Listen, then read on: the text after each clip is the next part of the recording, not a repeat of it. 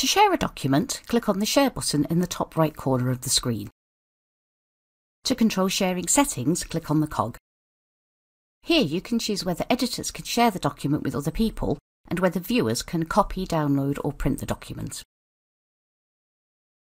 To set how the document can be accessed generally, click on Restricted, and we'll choose to share this document with our entire organisation. We can choose how everyone in the organisation can access the document too. To share the document with specific people, click on the Add People and Groups box and enter or choose the person you want to share the document with.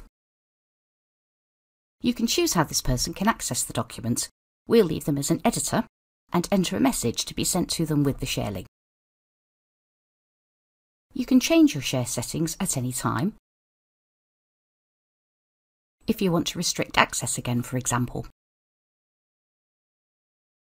or change how one person can access the document. If someone has view or comment access, you can add an expiry date, after which they'll no longer be able to access the document.